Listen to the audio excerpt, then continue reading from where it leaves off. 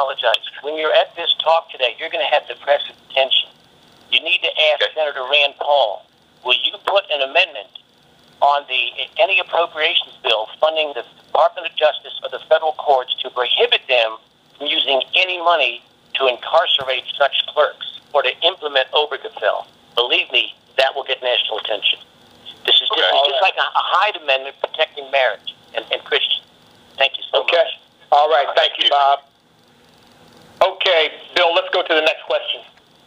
Comes in from 7419. Go ahead. Hi, Suzanne.